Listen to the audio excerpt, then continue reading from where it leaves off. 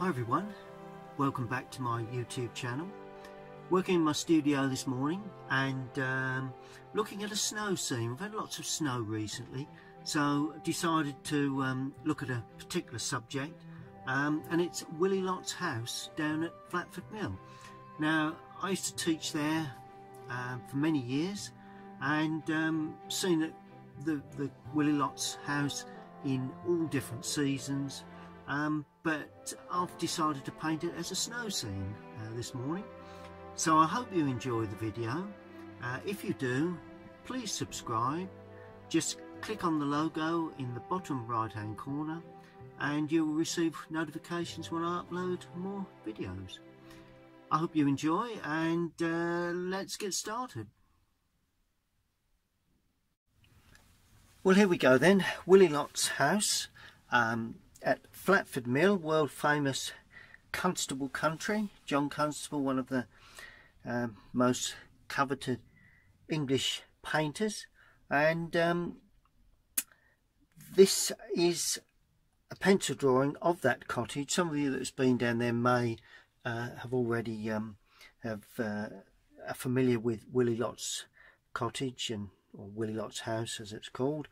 We've got the mill pool there, got the building, got trees either side. Put in a simple pencil sketch of the basic form. Now this is going to be a snow scene, so we need to set the scene for that. So I'm going to start off, I've just damped all my colours in the normal way. I'm going to start off using a number 4 mop brush. It's got a bit of a point to it, and I'm going straight in. It's only a small 11 by 15 sheet of Canson paper. In this case, it's the Knot Surface wood pulp paper, nothing too expensive. And first thing I'm going to do is put the sky in. I'm going to use Windsor Blue for the sky, and I'm going to be quite strong with the sky because quite often in the winter you get these snow scenes, and because the snow is so bright, then quite often the sky looks very dark. It's just a contrast really. I'm going to have the light coming from the right, so I'm going to put the darker of the colour on the left hand side. Now I'm thinking about any cloud work. It would be nice to have a little bit of cloud. And also what you must remember when you're painting a snow scene is that anything you leave, anything you want white snow, you have to leave. So this makes it a little more difficult when you come to paint, rather than using white. So what I'm going to do, I'm going to clean the brush now. That's my blue sky, and where, just remove a little bit of colour, where I'm going to have the tree, I'm going to use a lightly damped brush and just pull in. That's where the tree will be, and you could begin to see the snow on the branches of that tree. And same this side as well, that's where another tree will be. There we are, and that's the start of the snow, and also a tree in the distance there, and some of that may run down there, but that's the way you produce the start of that impression. Okay, actually not going to have any cloud in this one, so it's just going to be nice dark blue. So I'm going to be a little bit deeper with the blue there, particularly around the top of that tree and around the top of that tree. It just shows off where the tree ends and the sky finishes. That's what this is really all about. It looks a bit like a night scene really, but there you go. And that just shows the top of that tree. Now obviously the edge of that tree will be important too. And then we come down as far as the chimney and paint around the chimney. So that is vital too. And all of a sudden we begin to see the trees with snow on revealed.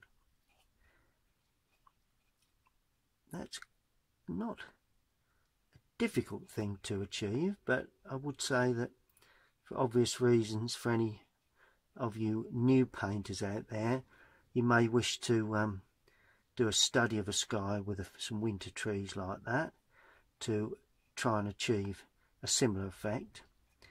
No one will ever get the same effect, and I wouldn't get the same effect if I did it next time. But that's basically the basic principle. Bit of red going in the sky. Going to drop that in there. A little bit of sort of cloud work coming up. Bit of a dullness and a little bit of red here. A little bit of dominance red. It's always nice to have that to give these sort of dull clouds. It's a greyish day, for instance, but we do have a little bit of warmth in those clouds, so the slightly red tint to that.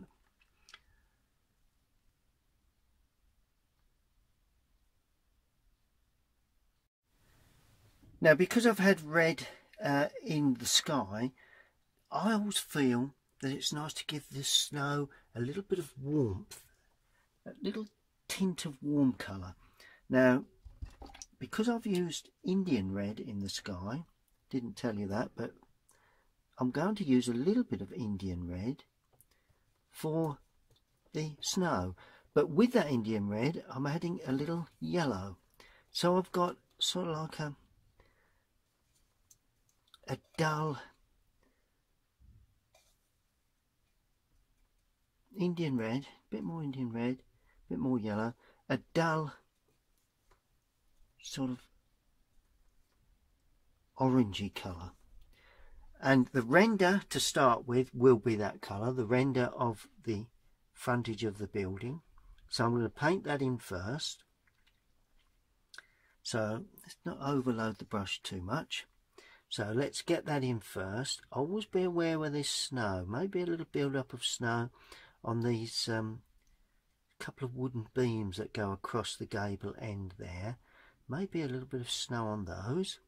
Other than that, a little bit on the sills perhaps.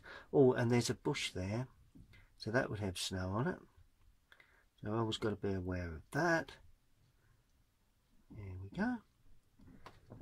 That's it. And do that gable end next.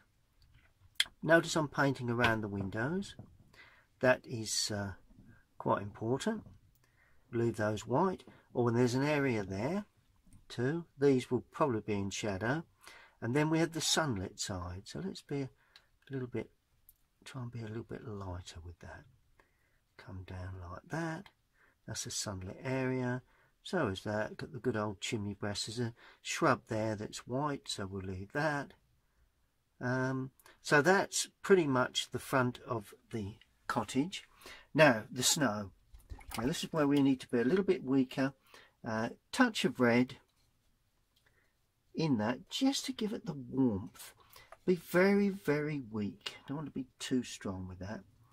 And I'm going to put a little bit, not too much water on the brush for that. I'm going to sort of like, there's sort of like a track here. Put a little bit in the lower part of that tree too. There we are. Put a little bit in the lower part of that tree. A little bit here and there in the, that's it, there we are, where those trees will be, and a little bit there. Right, now we have the track that runs around to the other part of the mill. Then we just have a little bit of this colour just dotted around. Oh, mustn't forget to have a little bit of this colour on the roof. It's always nice to have a bit of this sort of colour knocking around within the snow. Just gives it a little feel of warmth, really, because snow scenes, you know, you don't want completely cold snow scenes. It's only lightly tinted, but it's there, just gently tinted, just adjusted the camera because I think you can see that better like that.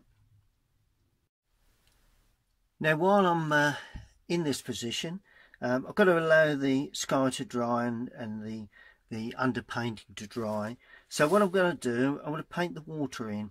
Now the water is just going to reflect the sky really. So I'm going in where I've had the water, and there again, normally when you've got snow on a bank, the water, because the snow is a very light contrast, always looks darker. You get greenery, the water would appear slightly lighter.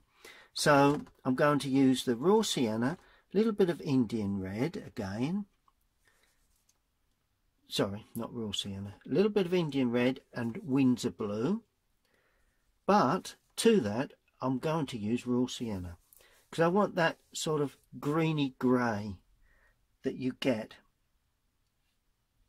on a snow scene, in the water of a snow scene. And I've been quite dark along where the bank is, but of course where that reflects a little bit of the tree, I'm opening up that, so I'm just sneaking across the water like that. Give that sort of icy cold water effect.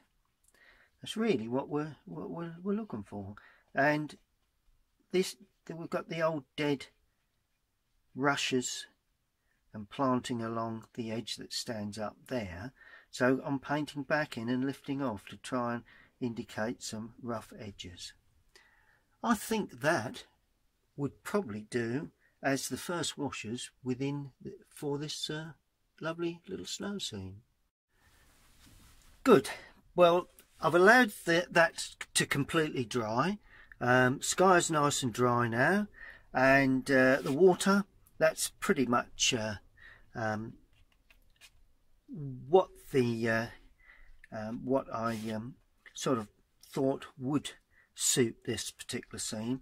And as you notice, once everything dries off, it does dry off at least a tone or two lighter. So never be afraid to put a strong colour. If you're looking for dark, go dark, you know, because it will dry up a tone or two lighter.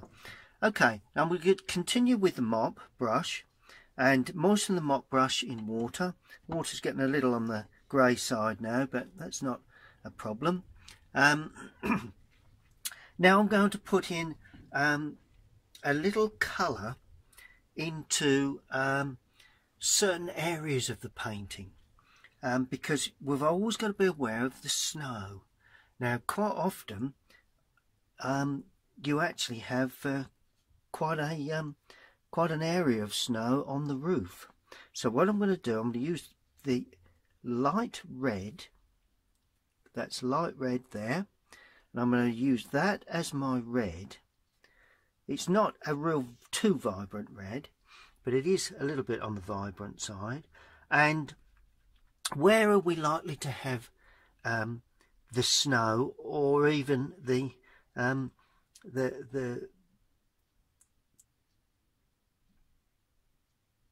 brickwork, sorry, the tile work actually revealed? And I would say possibly on that sort of frontage there on the gable end. Maybe could just extend a little across like that. Perhaps an area here. It's a funny little blip to the roof on that at Willy Lott, I've noticed over the years. On the gable end there, perhaps. Always something that you must be aware of. And of course, then you would get areas that just stay, perhaps even an area at the bottom there somewhere, the bottom corner. But the rest would have, you know, it's just to suggest that there's still snow on the roof, albeit not very thick, not a dense area of snow. Right, lose a bit of that colour. Also the chimney. Now this is another area where you probably would see areas that have where the snow is actually no longer on the there, possibly a bit there and a bit round the chimney perhaps, just to indicate perhaps not so today because obviously it's not being used, but in its day areas around chimneys do tend not to have snow on them because obviously the chimney gets warm. So that's always something to bear in mind. So with that in mind, let's just bring that down like that. Let's not have barely any snow on that chimney. It's nice red against the blue sky. Oh, and of course the chimney breast itself and the stack there. Got to be aware that we do have a bush there that we won't see too much of that. There we are. Good. Let's clean that brush. Right. Let's just move now to a slightly smaller brush, and I'm going to select quite a small actual fact. It's a number 7 Rosemary & Co. It is the Colinsteedart Sable. That's a series 33. Lovely brushes, and highly recommend Rosemary & Co. Okay, now let's have a look at windows. I'm going to use ultramarine this time. We'll go in there where I've used the other blue because there's no reason why we shouldn't. And I'm going to use Indian red again. Could have used the light red because I've used that before, but let's just use those two just to ring the changes really. And windows always look quite dark there again because of the contrast of the snow. And all I'm going to do, I'm going to just draw down like that. Try and lift off a bit better than that. There we go. Across the top and lift off, and the same with that little one there. There is a window just showing there, and that gives it a sense that you may have some snow on the sill. Always a good thing to do in a snow scene, to show windows like that. The good thing about a snow scene, you've got very little to do. I'm going to add a bit of cadmium to that to get a green colour, cadmium yellow, because there is a shrub here, but of course it's got snow on it. That's part of the hedge actually. So the top of the hedge would have snow where it overhangs, but in the lower area obviously you wouldn't get any snow. So that is how you show what was a sort of almost an evergreen area. Now to that I'm going to add burnt sienna just on the edge of that, because I'm looking for a warm sort of, for the hedge you need sort of a colour that shows the twigging. That's what I'm looking for. There again, not too much on the brush, that's why I've used a smaller brush. We've got an area there. Let's still a little bit, I'm just putting a little bit, just removing a little bit onto a paper kitchen towel. There we are. And this way you get a fair less snow on these shrubs. I'm going to add a bit of red to this one just to ring the changes, give a little bit more there, like that. And the snow will be revealed when we put shadow in really. There's a shrub that stands up there too, and a little bit along the front there. Yeah, a little bit there. Trying to get a feeling of quite a bit of snow, a bit more sienna as we come forward, because I want to show a little bit on the bank where we've got sort of varying bits and pieces going on there. Let's just add a bit more on there like that, and just some stuff standing up. And this is where we've got to be careful.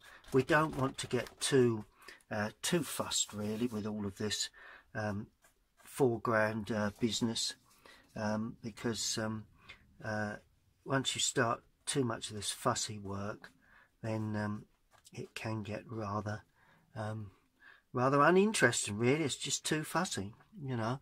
And I always tell myself that every time I paint, because it's quite important that you know, that I remember that as well, because it's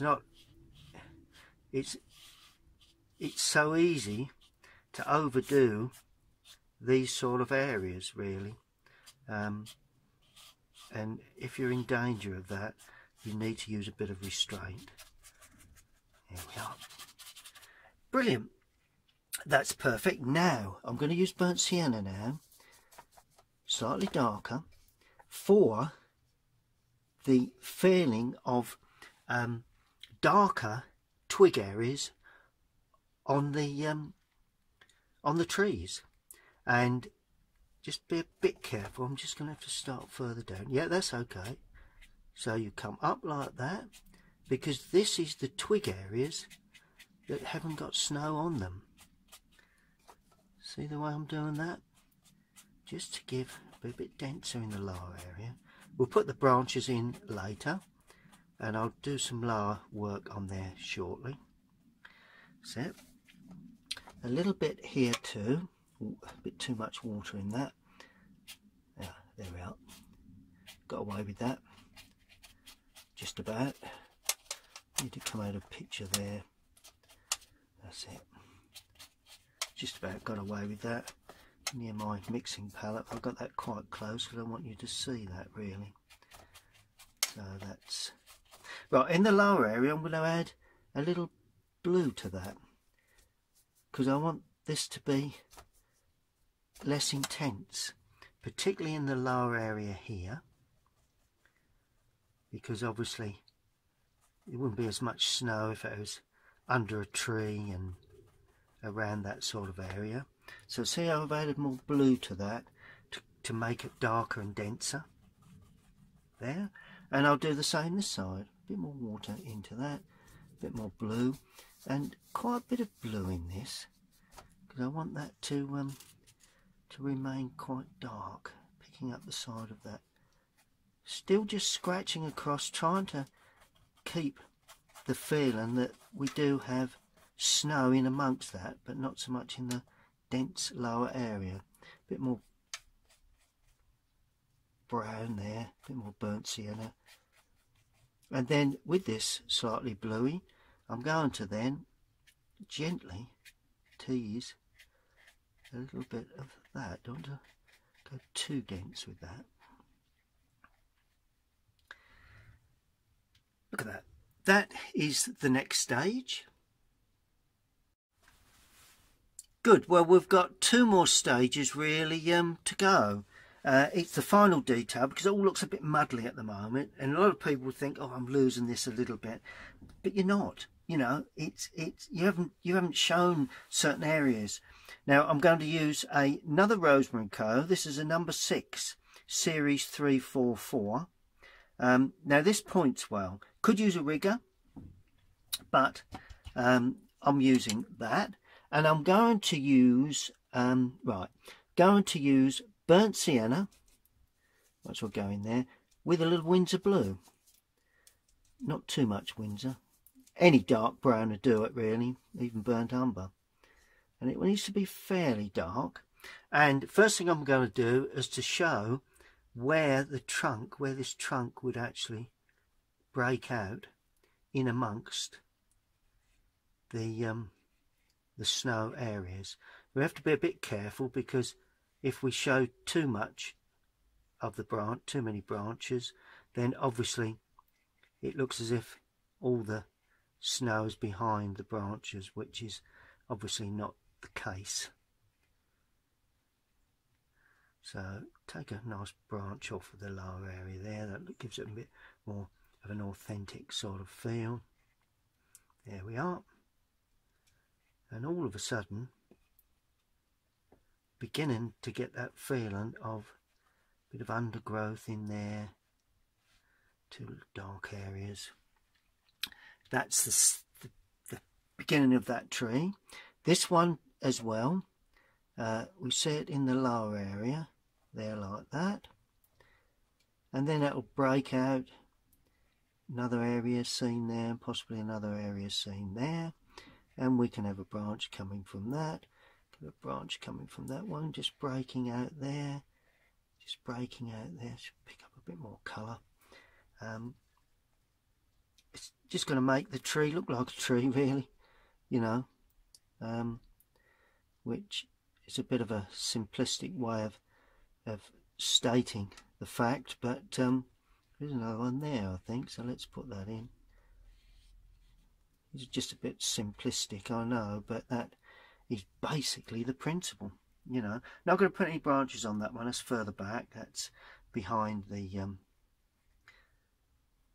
cottage, well behind. There's one or two little shrubby areas there, and of course this shrub here may very well have one or two little hints at branches and little shrub areas there.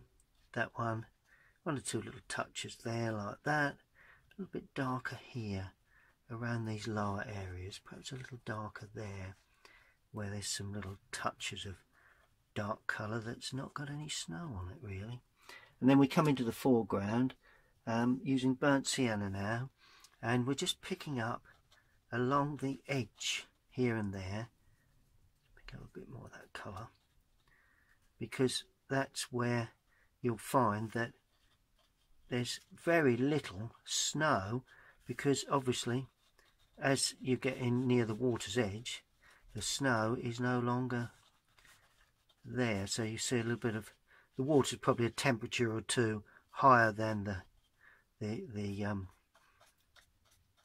bank, so obviously the snow melts. There we are, and then we go to the bit of greenery, perhaps still a little bit of greenery left in some of these rushes, perhaps a little bit here like that, a bit more bolder brush strokes because they're somewhat nearer to us. That's it. Now just going to put there is a little bit of fencing that runs around here like that, and then there is a gate. Been through that gate many times, and then come to the edge, there's another gate at the side there. There we go. Good. Let's analyse what we've done, and virtually there are 4 shadows. Now I don't want to completely remove the lighter areas within these trees, but I do feel that we could do with one tone darker. So I'm just scratching across the surface. So that with this, it's burnt sienna really, with a touch of Windsor in there, just to try give that sense that it's quite dark in places, which it is really, you know. There is quite a lot of snow, but it's quite dark. Just going to pick up the corner of that building. It will show later on when we come to put in.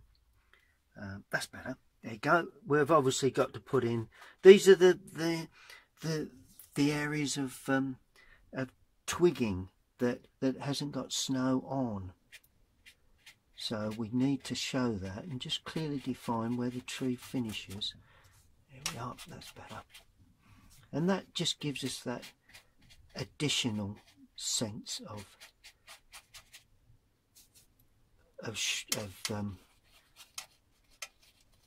just sort out the side there. Need an edge down there, because when I take off the outside edge, you want to see a little feeling of at the edge of the painting. It just frames it really, and it's going to be a little bit darker down that gable end, because that way it then shows up that gable end a bit better.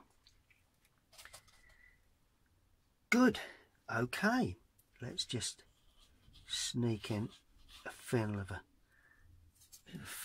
track. coming out and going away. There we are. It goes off to the cross section there. Good. It's one more thing. There's always one more thing. Window frames. Pick up a bit more colour. Going to just notch in. Just forgotten about those wood areas, wood beams, and cross sections underneath the sill, across the top, and under the sill. Just watch perspective. There you go, under the sill. Perfect. It's shadow time. I always say about finishing touches. Well, here we go with these. Just a dark brown. Where shall we have these little finishing touches? Well, on the gable end there, perhaps it may just help to show a little bit of that. May help on the side there as well.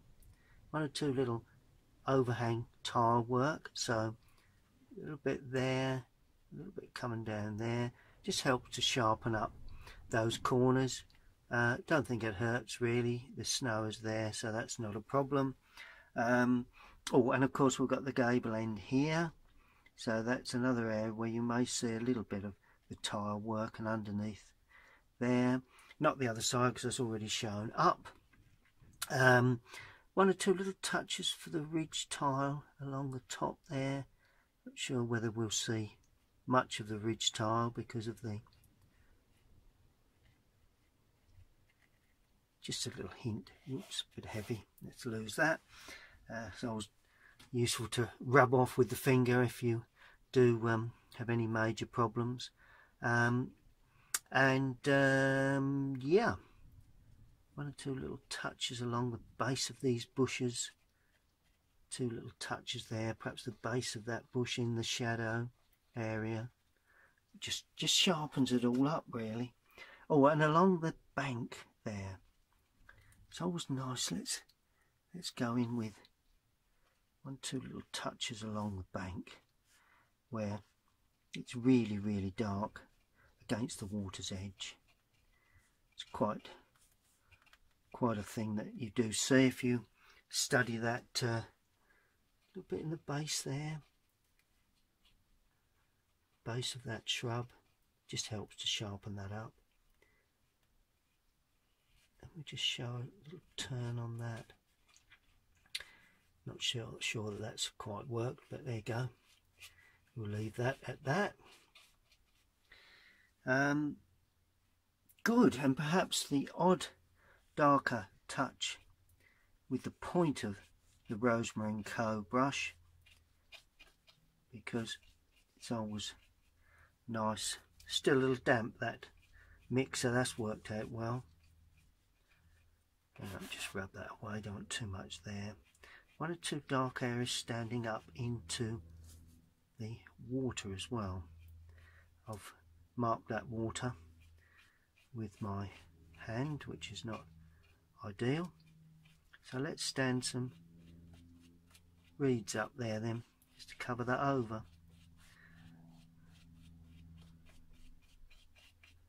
Cover over my mistakes. Good. Well, I'm quite happy with that. It's worked out quite well. It gives you an idea how you would actually treat a snow scene that's really quite complicated. You know, it's not easy, but I'm going to allow that to dry, and then I'm going to take the surround off and sign up. Well, there is pretty much the finished article. All I need to do really is just sign it, and as I always say, recommend you sign all of your work. Doesn't matter whether you think it's good, bad or indifferent, always sign up, because one day you could be famous.